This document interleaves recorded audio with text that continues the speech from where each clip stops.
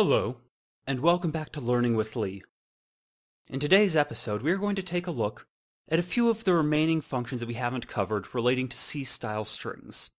In particular, we're going to take a look at the functions for comparing two strings, as well as then the functions for searching through one string for either some character or some substring. So, to begin with, let's take a look at strcomp, or string compare. There's also down here, as you can see, strenComp, which is similar to string compare, just has a certain number that it checks. And it's similar to what we covered before with like strencat, as well as then also strencopy, for how they end up naming them. So, to begin with, the major thing about these is that you get this weird output down here from these comparisons. And basically it's like this. If whatever your first one is greater than your second one, and it's doing this by a binary comparison of the values of these strings. So in case this string here is greater than this string here, then it will end up giving you a positive number back. And if it's the other way around, so as in case this one is greater than this one, it gives you a negative number. And if they're the same, you get 0.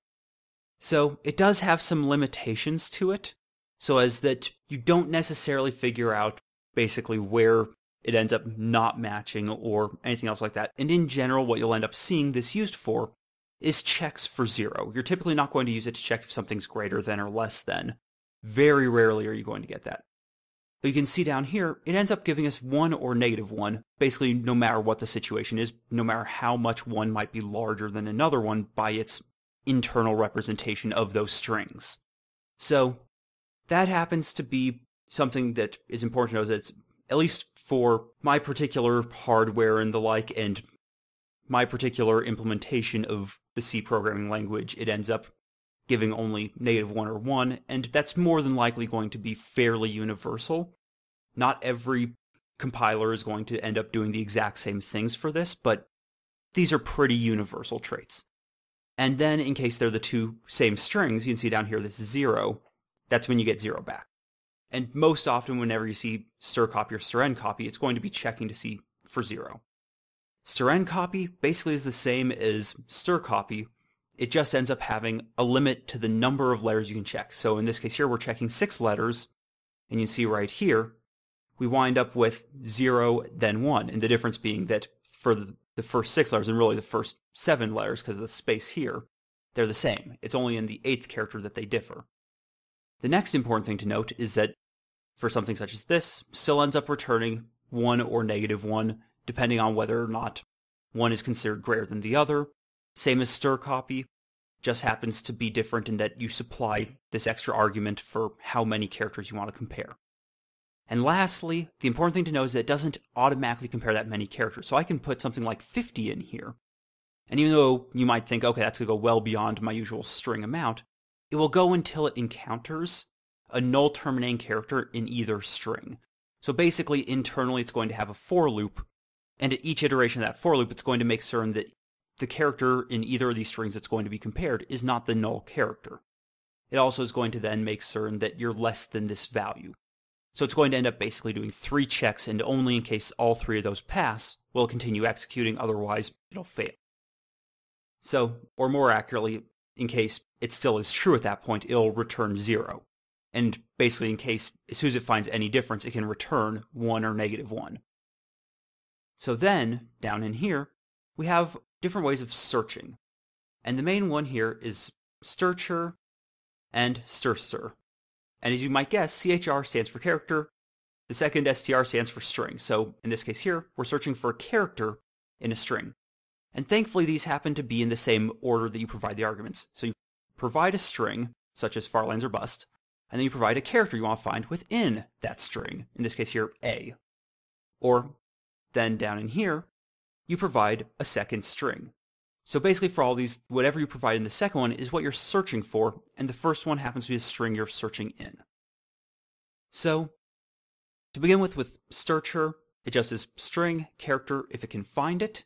What it actually returns is it's a pointer to that location. So in this case here, it gives me basically whatever this string has a spot in memory. It basically is going to return the next location in memory because that's where A happens to be. So basically, if I had a character pointer pointing to F, it would return that character pointer plus 1, because that's where the first A that it finds is. So in case we scroll on down a little bit, you can see down here, it returns this for what we're outputting. And this just is something that I put on here to make certain that the program doesn't crash when one of these checks in here ends up failing. So down in here, you can see when we search for R, it then finds this R here. However, because of the fact that, and this is an important thing to note, it is case sensitive. So lowercase o and capital O are two different characters, and it's not going to find this O here because I gave it a capital O. So instead it returns null, or a null pointer more accurately. And this just happens to be a function to make certain that if I get a null pointer out, trying to output it doesn't crash the program and it just ends up converting it to this string here.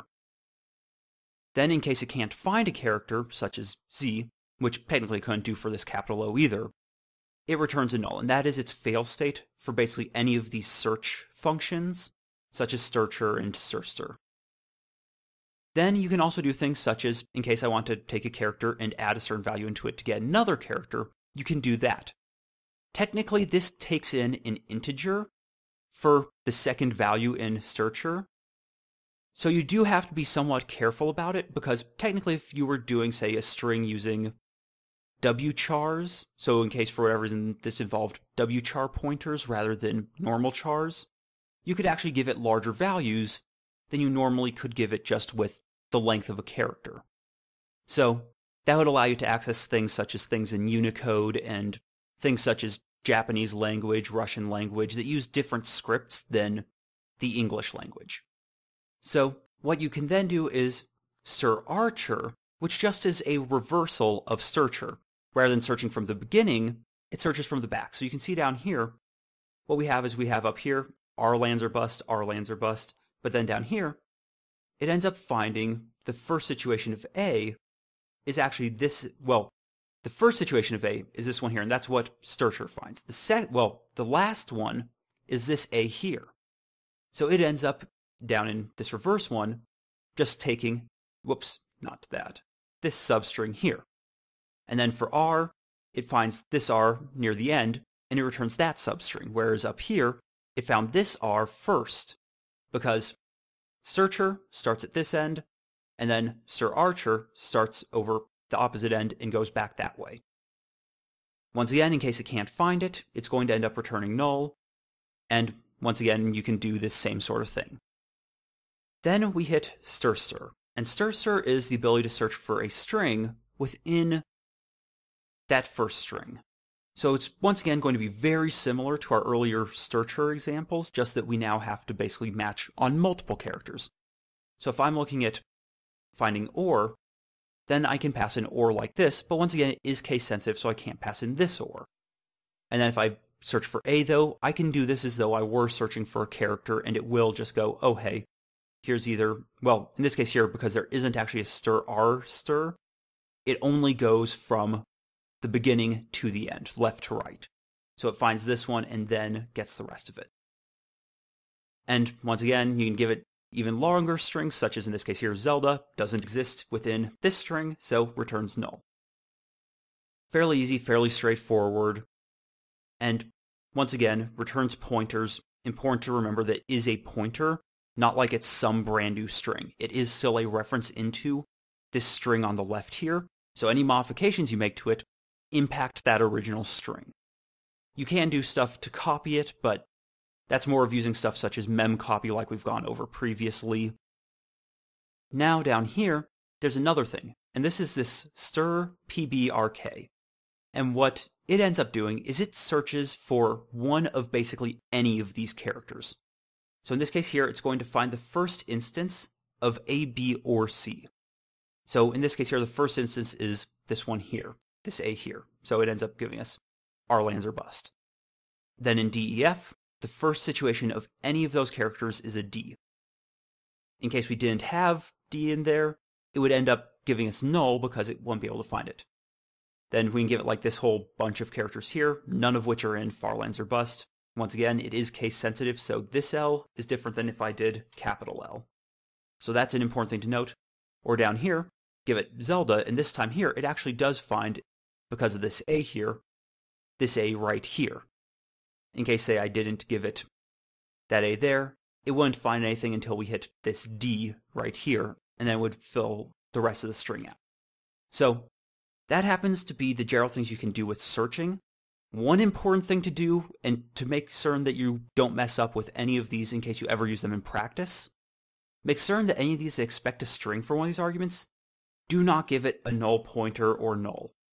Because in any of these situations, if I then try running this, it's going to do this, and you can see how, yep, crashes the program. And the amount of time it takes to crash the program depends on how long it takes for you to access memory that doesn't really belong to you, or for the system to realize that something has gone wrong with it.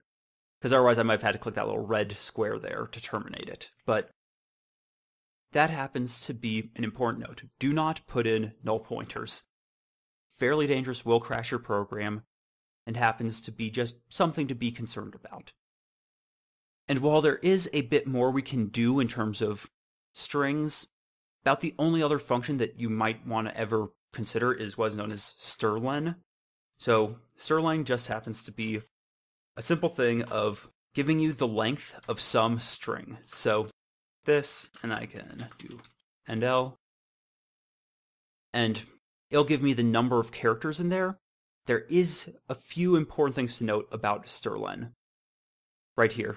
And let's actually go with a bit of an easier example that doesn't require us counting how many A's are actually in there. In this case here, you note how it gives us 3. And that's because of the fact that it doesn't include that null terminating character, which is a huge, huge problem if you try to use strlen as basically, let's say you want to check that something happens to be less than a certain length, or if you're copying things around and you use strlen for it, you're going to leave out null characters. So you have to be very aware of that fact when strlen gets used. Also, the other important thing to know about it is that it can be a bit of a problem that, similar to how basically I said that making certain that things are null terminated, you want to make certain that any string is null terminated because it relies upon there being a null terminating character for it to actually output this string correctly. So that happens to be very important to note, is that this will only succeed if there is a null terminating character. So if, like in some of our earlier examples of escape characters and the like, or down where we end up doing some strcpy stuff in order to not have these null terminating characters floating around, then it's a matter of we could actually have the strlen being far larger than it should be, or representing the fact that we have a larger buffer than we actually think we have. So it is useful, but it does have some limitations, and it is dependent on that null terminating character. So that's really all that I want to cover with relation to C strings. I know that there is more, and it's a fairly large amount of stuff that we've covered so far, but overall, these are things that in general you shouldn't actually be using unless you need to, because we're going to be using more powerful, more potent, and safer things to use when we get into C++ strings. So maybe spend a bit of time experimenting around with this. I'm going to be adding this code onto the current episode and all the previous ones dealing with this, so as that if you want to download it, mess around with some of it, feel free to. But we're going to be moving on from this, and really this is only going to come up again when we deal with C++ strings and a bit of stuff related to C strings when we get to file I/O and streams. Because I'm going to want to show you both how C does it and C++ does it, because they are two fairly different ways that each have some nice utilities to them to make it a bit easier, and we'll get to that in the future. So thank you very much for watching. Have a wonderful day.